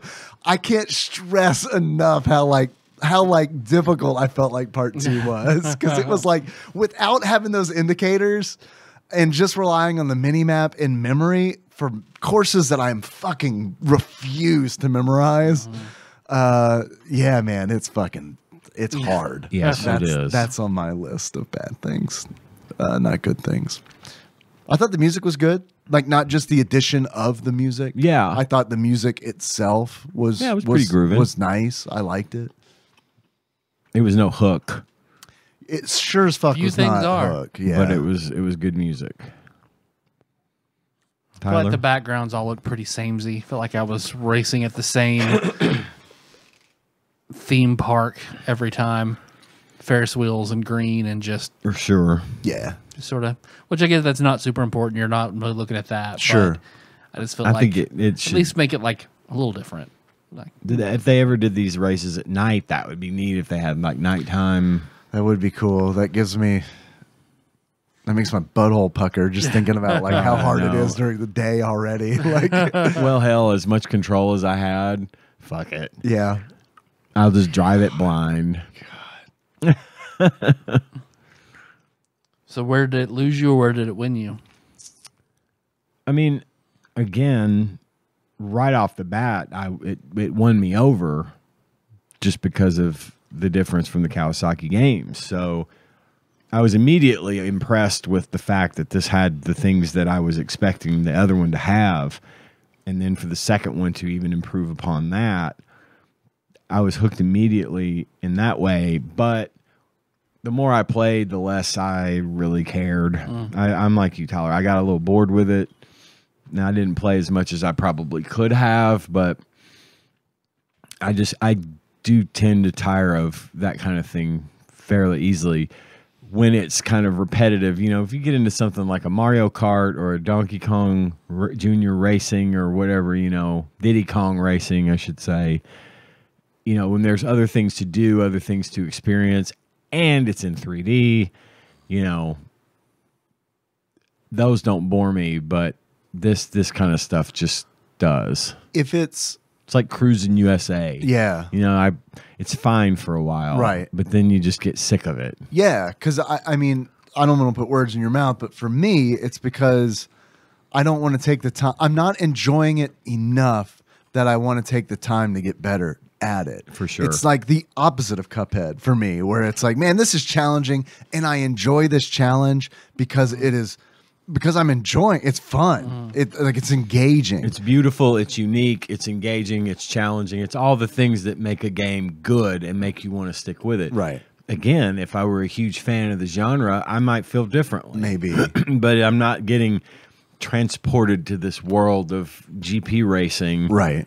It's just a fucking game. Right. It's just a video game. Yeah. And I just didn't care enough to want to keep playing. Yeah. Girl, same. Right. Yeah. It lost me on both games when I'm trying to qualify. I finish one lap. I look up. It's like, fuck, I got to do 2 more of these. Yeah. Yeah. So like, yeah, no, I can't. It's not. I just do not enjoy this stuff like this so thoroughly. Even the thought of 3 laps to qualify was just like, I'm tired. It kind of I got on board. The first game, I loved starting it up because like you could tell that there was like a level of them giving a shit and caring about it. Cause like the intro is Definitely. like, damn, this is kind of awesome. I was like, is this going to be an awesome game? Because like the music is good and like the graphics look really good. All the options. And then they show you all the different bikes, and it's like not like Kawasaki fucking Superbike Challenge where it's like, you know, PNGs of, you know, the Caribbean and shit. Right. Where it's like, Here's a Oh my fact about a God, I beach. know. right. Yeah. It's like, okay, all right, sweet. This is like exciting. And I do really think Napoleon they exiled someone here. I do really think they do a good job of like presenting it in an exciting fashion. But I do agree with you guys. It gets. I'm coming around on earlier. I was like, I don't know if it was boring. It does get tedious, and it gets tedious for me, especially when it's like, I'm gonna be in 16th place, and there's nothing that I can do to not be not 16th place. And at that point, it's just like going through the motions to finish, to do the requisite laps, to finish the course, to go to the next course where I will get 16th place. See, I just need like one more thing for me to like a game like this. road rash. I need to be able to hit people who are coming up on me. Sure. Okay, then I'm going to play it. I like Need for Speed Hot Pursuit. I need someone chasing me, trying to wreck me into the wall. Like a secondary objective kind of thing. Give me Wipeout. I like Wipeout. Give me a weapon to blast the car in front of me. Or Mario do like Kart. tricks and stuff. Yeah. I mean, even. Give me something that's not just going in a weird circle. Sure. Yeah, I get that. God, those Need for Speed games where you got the special I like crashes that. and shit. They're few and Yes. far between. Yeah. Yes. God, I played which one was that? It's not Hot Pursuit I think that it was 2, wasn't it? It was the one, wasn't it the one before Hot Pursuit? I can't remember. Maybe I'm getting them mixed up. Hot Pursuit was my fucking jam. My man. brother and I played the love shit out fucking of Hot that. I think it Pursuit. Going to the country roads where the cops are like, Yes. pull over. Yes, dude. And they're Dukes of Hazzard. Cop Yeah, cars. man, that game fucking ruled. it was Paradise City, Oh, okay. I think, but they had takedowns, and you could you get points for better crashes and knocking people off of cliffs and shit, and yeah, that kind of stuff. Oh yeah, I'm Give me all something in. else. Yeah, I don't want a straight simulation. I Give turn me- into something else entirely when I'm playing that game. Like, fuck, I'm gonna get you, motherfucker. Ah! Very good. So buy, rent, birthday. If you're a fan of the genre, I think it's a buy. For me personally, If you're a big fan, it would have been a rent, if even that. I mean, yeah, for me, nothing. Possibly a rent for the second one for the battle mode, yeah. and that other than that, none of the above. To be honest, I wouldn't have given this a second look. Nah. It's just not my thing. Yeah, I wouldn't have either. I would have seen it on the shelf and been like, I know exactly what that is, and I am 10 and I don't want to fuck with that. But somebody out there feels the opposite. They're into it. They love it. They're going to have fond memories of how they played this for hours. Sure. And I Of course. completely understand why. Sure. And yeah, I think these games have merit. It's But they also have it's niche demographics, Yeah. right? Yeah, So I think it's niche. Yep. Even inside the racing genre. Yeah. Because I mean, there are pretty broad. Mario Kart, which was brought up earlier, that is a broad that's racing something game. everyone can love. That's and it's designed that way. Yes, you know exactly. In that game that was developed, it was going to be a motorcycle racing game, and then they went to karts. And I saw a great video on it. This has been a while back, but I think the reason they did that was because the speed. I think it was a speed issue because like the karts in Mario Kart, they're karts. They go slowly so that you can have a chance to read the course, because you can read a course in Mario Kart.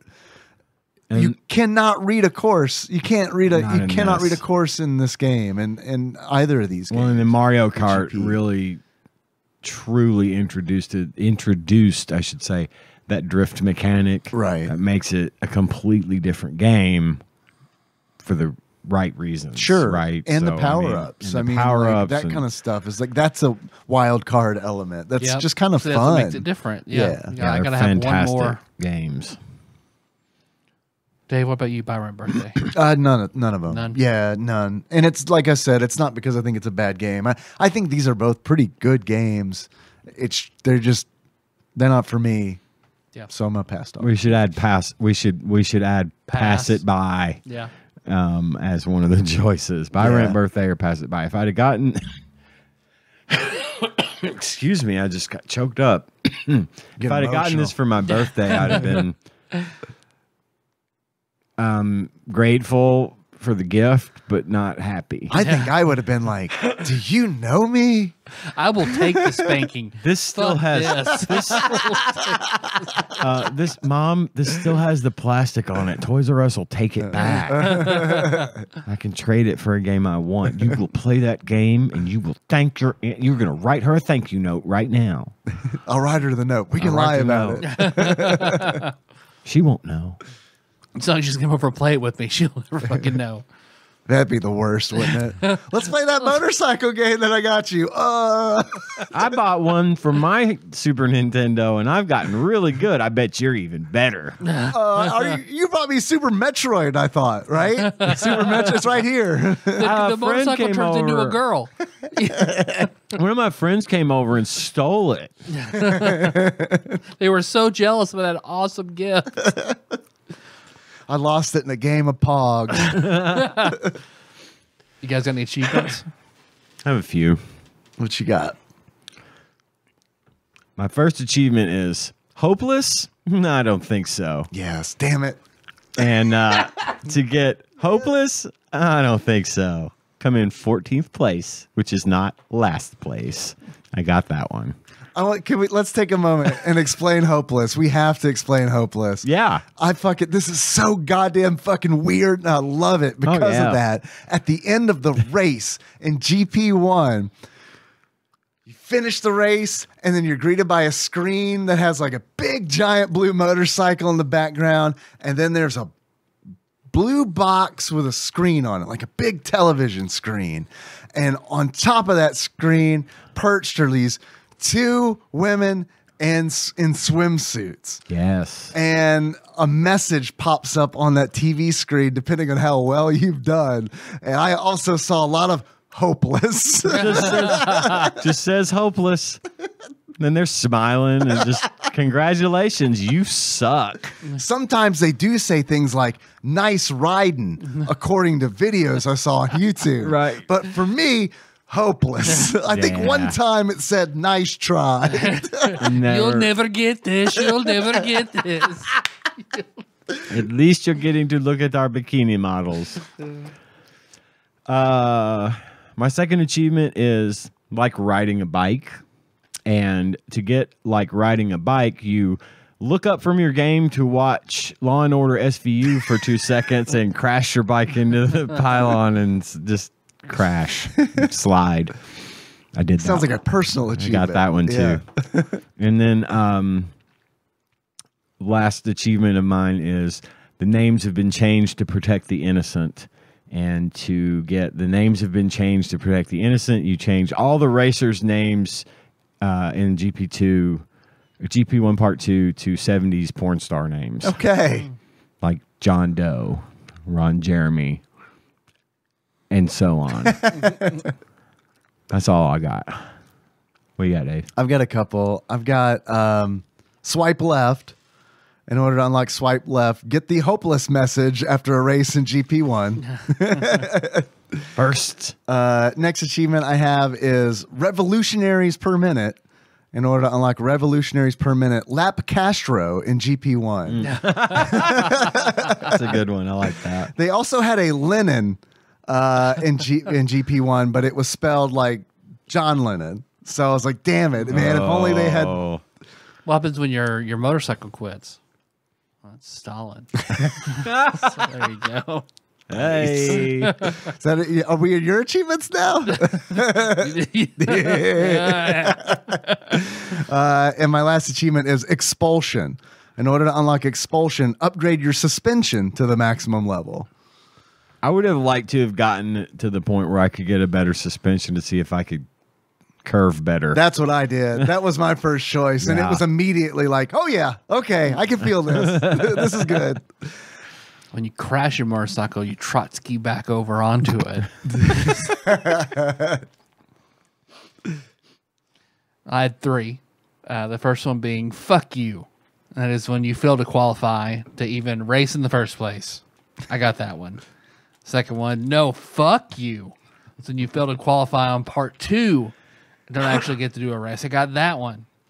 And then the last one being, eat a dick. And you eat a dick when you get on that really fast straightaway on the first race of part 2 and you're having fun and you got that awful turn that you wipe the fuck out and it's not fun anymore. It is an almost 180 degree turn. I know exactly the one you're talking about. Yep. Me too. And the instruction manual, I feel like, is helpful because, like, if you're not familiar with racing, they do give you, like, hey, do you not know how to race? Here's some tips. And it's like they show you these little diagrams and they're like, brake here, accelerate here. Like they show you where to brake on the turn and where to like accelerate. At the go-kart place in Louisville. Louisville. Yeah. However, it goes so fast that can't. it's just like, I mean, I couldn't execute the turns correctly. I could get through the turn, but it's like the computer opponents they're fucking perfect, man. Oh, the AI They're was doing flawless. tools assisted speed runs the whole time. Yeah. Yes. We want to see what price charting and Flopsy have to say. How much do you think you guys would pay or would have to pay if you wanted to buy GP-1 used on the Super Nintendo? $14. $14. $18. $18. Actual price of GP-1 for the Super Nintendo loose on average, according to pricecharting.com, at the time of this recording is $13.01. There you go, Ian. Right. Almost right there. Only 99 cents over. Mm-hmm. What do you think about GP-1 Part 2? That's what I kept wanting to say. Paducah. $12. $12. That's more. I'm going to say $25. $25. Actual price of GP-1 Part 2 for the Super Nintendo loose, on average, according to pricecharting.com, at the time of this recording, is $15.13. I am the smartest man alive. Just $2.12 both this time. $2.12 more than the original. So based on that knowledge, I don't know the answers to these questions either, so I get to play Flopsy. What do you think Flopsy has to say? We'll do GP-1. What do you think? How many stars does Flopsy give it? How common is this game? I will say GP-1, I will say Flopsy gives it 3 stars and that it is common. Okay. 3 stars common. Excuse me. Goodness. I'll say, I think 3 stars is right, Man, we're all at 3 stars because that's what I was going to guess too. but I'll say uncommon. That's my answer. I've never seen or heard it. I think this is 3 stars uncommon, just because I'm trying to think of like the publishing power Atlas would have had at the time, especially in the West. But I don't necessarily think it's very uncommon. So 3 stars common. I'm with you on that. I'm going to try not to look at GP Part 2 when I open this. According to the Ultimate Nintendo Guide to the SNES Library, 1991 through 98. It's good shit. By Pat Contry, the ether's kicking in. Yeah. Courtesy of Monster Mold Mike and a shadowy benefactor. Break the binding on that. Every time. GP-1, they gave it 3 stars. Ding, ding, boys. ding, ding, ding, We're ding. all winners. Availability uncommon. Okay. I wasn't thinking about the publisher and that it was probably more popular in Europe because that's where that sport is more popular. So, yeah.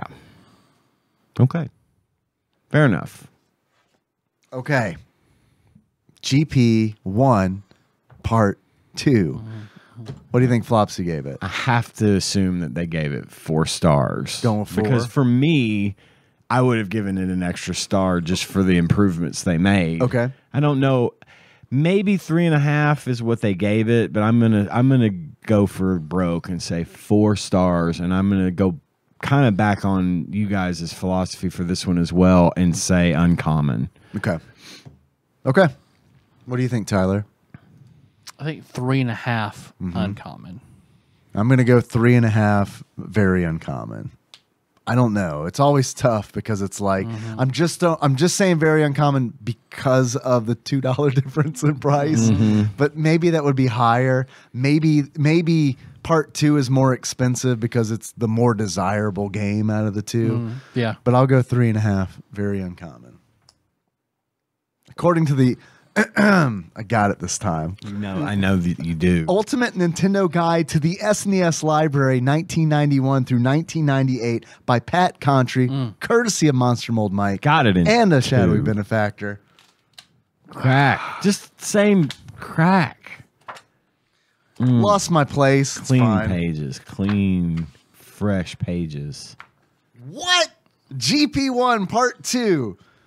2.5 stars. They thought it was worse. I wonder if it's because of the indicators. That might be. Because those indicators, all right. Oh. Availability, very uncommon. Wow. Nice. So here we go. I want to know. I want to read the Are synopsis. they reviewed by the same people? They are. KY. Okay. Our buddy KY. They say, firstly, I love that they added music to the races. Girl, same.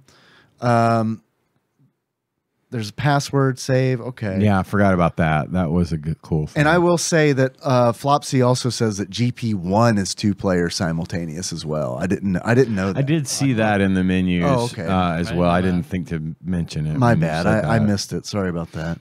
Let's see. So what do they not like? Unfortunately, what the developers took out wrecks all the good they did. Yeah,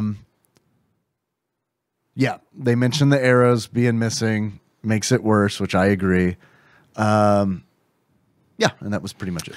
Well, then we're at least as qualified as KY to be reviewing this game because they said the same things we said. Yeah, I still think it was a better game. I don't think it deserved to lose a half a star based on those things. I kind of skimmed it. I don't know if they mentioned the collisions, but I mean, like taking those two things out, really does feel like two weird steps backwards. No, they do. They do mention you're not able to interact with the other racers. And I agree with that. I think that the good things outweigh the bad things, though. I would still say that part 2 is I think it's a worse better game one. for it. Yeah. Shit, I might buy GP part 2. GP-1 part 2, knowing that it's very uncommon and $15. I mean, It's true. might as well. Want them all anyway. Maybe you could get a package deal. That'd be nice. For both games for one low price. I might write Atlas an email. Be like, hey, do y'all have any of those in the back? Any more of those do. GP parts over there? I'll give you $10 for a copy of each one. Sold. New in box. Ooh. Ooh. Nice. Tyler, I've had a lot of fun talking to you guys about these motorcycle racing video games. But before we close it out, if you were to give these games, do you have individual beards for these games, a beard, what kind of beard would it be? I'll give it the fuzzy tan beard of a bootleg Sonic the Hedgehog. Okay. They sort of have the same spirit, but you know that collision and the speed and everything, shit's not going to be the same. It's got to be janky. So it's going to look similar, but it's going to be janky. So like an Izzy's beard from Izzy's yes. search for the Olympic Olympic ring. ring. For the Olympic rings. Izzy. That thing. That Olympic torch thing. That legally distinct Sonic the Hedgehog game. Tyler, if you were to give this game a pair of glasses, sums up how you feel about it, what kind of glasses would it be? Those amazing glasses that Dr. Robotnik is wearing when he runs faster than Sonic at max speed at the end of like Sonic 2, when his hands are in the air and Sonic cannot catch him running on his human feet. Well, humans are faster than hedgehogs. Yeah. That's true. I guess. I mean, let's not be That's ridiculous. science. You're right. I mean, Sonic's fast for a hedgehog. That's all I got. Cool. I guess we're pretty good. We're coming up on 2 hours there. Wrap it. Thanks for listening, everybody. You can find the show on iTunes. Not for much longer on Stitcher. Yeah, not for much longer on Stitcher. I found some shit out about Stitcher that I didn't know. I listened to a podcast called the Jeff Gerstmann Podcast. It's a video game podcast. It's very good. And he was talking about Stitcher shutting down, and he was talking about some stuff that I had never heard before, where like Stitcher, apparently what they were doing was people would upload their content for Stitcher like we did. You know, we supply the feed, right, for Stitcher to pull the episode from. And what Stitcher was doing was pulling the episode and hosting it themselves. So that means it fucked over the metrics for like everybody, because it's like no one's seeing the downloads from the feed. Stitcher grabbed the file and they were hosting it themselves. Damn. Yeah, it's shitty. That's dirty as hell. And apparently they were running ads too. Oh, unless you were paying for like Stitcher Premium. So it's like, that's some fucking shit. Well, fuck them. So yeah, fuck them. Oh, I didn't know any of that. damn. Otherwise, Another company to say fuck you. yeah, SoundCloud. throw that in the fucking SoundCloud. Not SoundCloud. heat. Yeah. So it's fucking Apple Podcasts, Spotify, YouTube. Yep, there you go. Find our shit there. Big three. Amazon, We're fucking taking a probably stand. Google Podcasts is probably on there. We're on, I know I download us on Audible. So Audible, there we go. yeah, it's pretty good. We're on Audible? Uh-huh. Nice. Big time. They probably pull from Amazon. I'm That's my sure. guess. Yeah. I think Podbean shits it out to everywhere, doesn't it? Our Podbean, I think, only ships it out. Oh, to that's right. You Spotify. told me that. Yeah, everything else is our host. Okay. So, hey, do you want to send us something to try on the show? You send that to Tadpog Studios, care of Nicole Nance, P.O. Box 3785, Paducah, Kentucky 42002. Like some fun hats. Fun hats? Send us some fun I think hats. some fun hats. We've never gotten fun hats That's before. true. Just remember to be careful sending perishables because we never know when we're going to get to stuff, and we've had plenty of Like instances. Zeus's stuff. Do not eat that. Don't eat the thing that I sent you because I sent it 6 months ago, and it will give you botulism poisoning. And then, hey, we're taking more calls. Not today, but we have been. Yeah. After at some point, I think we should do another all calls and have it all calls the age of terrified Michelle, where it's all 30 of her calls. Oh, well, that's the next one. Yes, 'cause we I think we she's- have 32 calls of hers to get through. And then, But they're to be fair, a lot of them are just short, one shot. So it may not be as all consuming as we think, but that's still if each call was 1 minute, that's 32 minutes of Michelle's calls. I don't know what was said that made me think of this during this, but I've recently rewatched Army of Darkness. Like there was something in there where it was like, Okay. I don't know. I thought of like what we could name the episode, like Terrified Michelle's Reign of Darkness or something. Okay, And then I okay. got there. So anyway, except thinking Groovy. Days of Future Love that movie. Past. Yeah. And it'd be Apocalypse with Michelle's face killing us, or all the other X-Men that are dead, all the other hosts marked through for dead. Well, let's say that for- except for Beloved Adam, the only other one alive. let's say that for Dave's of Future Past, where I just call a bunch of times. Oh my God. And then we play those. Have you seen Dave the Diver? I have After seen that that- it is a video game, and I've heard, I think maybe Sandwich Pope Phil mention it, Looks pretty good. Looks but I pretty haven't good. played it. Yeah. Have you played it? No, I just saw the ad. I don't even know if it's out yet, but I do want to definitely check that out. But other than that, most importantly, we got that Patreon.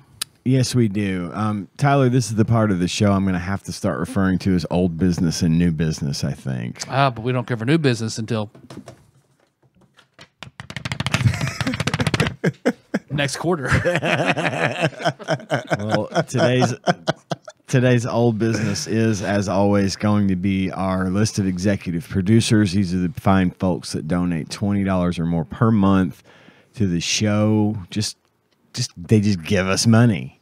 And if you want to be like them, or like all of our wonderful donors who give every month and help feed our children, you can do so at patreon.com/tadpog or pisstasters.com.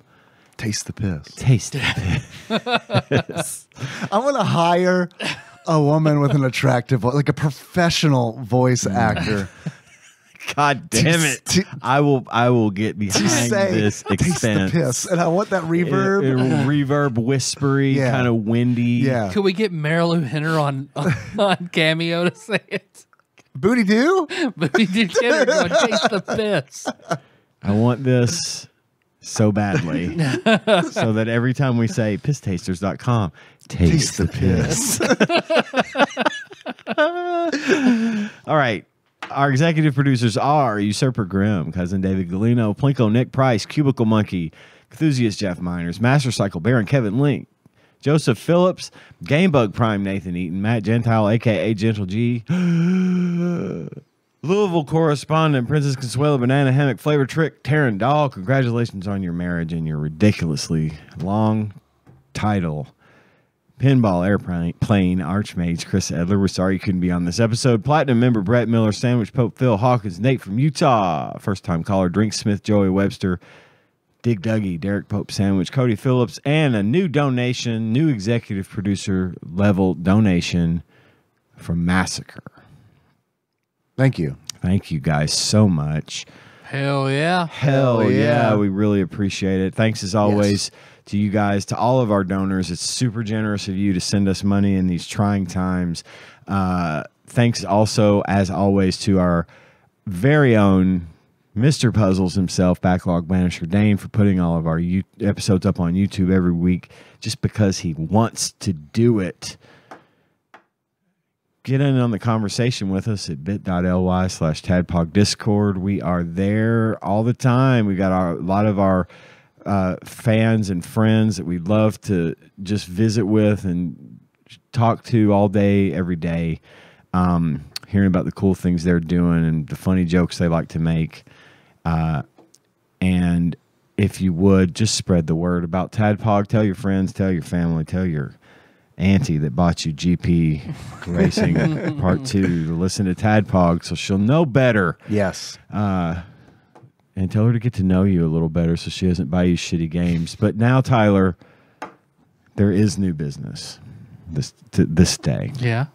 I have an update on the shirts. New business. I have an update on the shirts. We got a notification from our good buddy Choctopus to let us know that the shirts should be coming in by the time this episode airs. I think the shirts will have been in, and they said as soon as they're in, they're going to start filling orders, getting them shipped. We still have some shirts available to buy. Very if you limited missed quantity. your chance, a very limited quantity. If you missed your chance to buy one when we were doing the promotion, you can go to bossbattles.gg/TADPOG and pick up one of those. Very limited quantity, minus one extra large. Right. Dave got one of the extra Somebody. larges for a friend. A listener, a Patreon donor. Nice. Great. Excellent. So obviously my friend. Yes. You give me money? Our You're my friendship is You can for buy sale. it. Our friendship is for sale. Big thanks again to the entire team at bossbattles.gg for everything they did on this promotion. I cannot wait to get my shirt and start wearing it proudly. And then also one last thing I'd like to mention. I had a guess on the Discord on the 3, 6, and 12 question I posed. It's a good guess. It was an excellent guess by Big Dick Pie Baker. Chris Vaughn made a really, really good attempt, but unfortunately that was not the correct answer. I felt like I should say something about that. And the other thing I wanted to mention is I gave him a clue and everyone in the Discord a clue. If you want to know the answer and if you think you can are concerned with it at all, I have hidden the answer to the question somewhere out there, and it is not in the show. Like, you don't have to go back and listen to past episodes of the show to find the answer. I've hidden the answer out there somewhere, and if you can find it... Get to work, Gunters. If you can find it, that's right. That's right. Hit me up if you find the answer and you're the first one to get back to me. Dancing. I will do that. I will send you something from the big toy box. And by now, I think I don't know what the dates were. Paul's pinball tournament, was that coming up before we air this one? Yeah, it's going on as it started today. It did on our recording date. So you missed that possibly, but Paul did a neat. I just want to thank Paul for putting up a little pinball contest. We'll probably talk about the winner next week.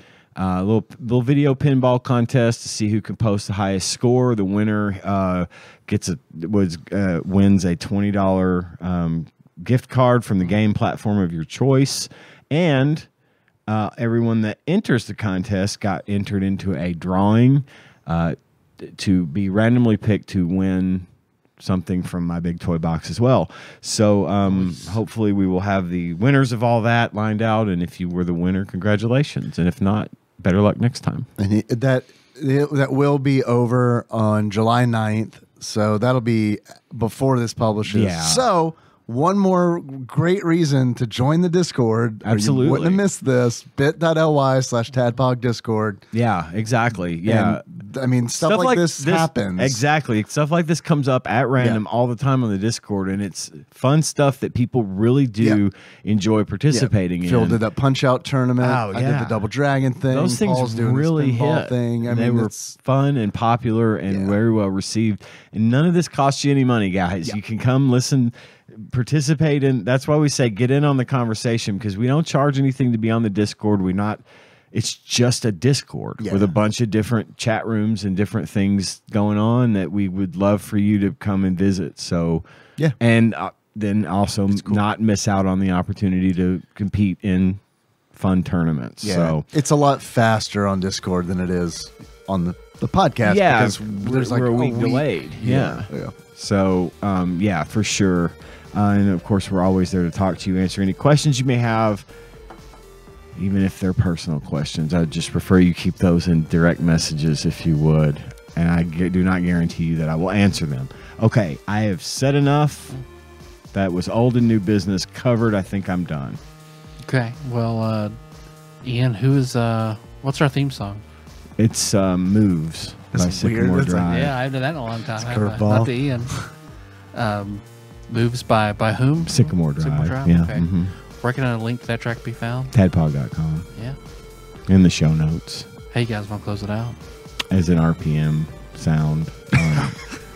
It's good. Okay. So until next time. Oh,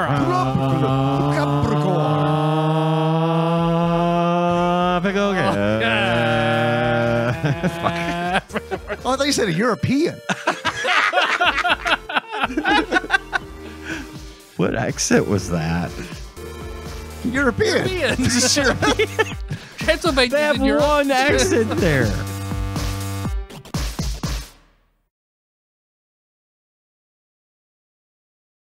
We didn't pick a game. Oh, you're right. Let's do that There's for the stinger. Are we gonna do True Lies are yet? we recording? We can do Yes, True Lies. we're recording. We can do True Lies now. That's what I was going to ask. Or do you want to wanna pick? randomize it or do True Lies? I'm cool to do True True Lies Lies. sounds good to me. Okay. I mean, that was on the docket. It was on the docket. I'm True just Lies. sitting here like, been what two- can it's we been 2 talk weeks. about? Oh, fuck. Is that it? Is that the stinger? That's a pretty good one, right? It's a little Yeah, funny. it was hilarious. That joke we pulled on all the listeners where they thought we weren't going to like. They thought we were going to get them so good. good. Then we got them so good. So good. Y'all done got. There's a good like you 30. tasted that piss, didn't you?